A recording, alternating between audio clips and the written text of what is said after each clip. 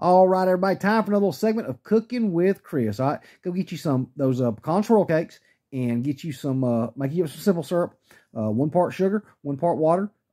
Put 2 tablespoons of cinnamon in it, 2 tablespoons of brown sugar, and 2 tablespoons of honey. Now, you're just making just a little bit in this one right here, okay? Now, next thing, go in there and take you some brown sugar and cinnamon, sprinkle on those pecan swirl cakes, put you some butter on there like you buttering up a piece of toast, put brown sugar and cinnamon on top of that.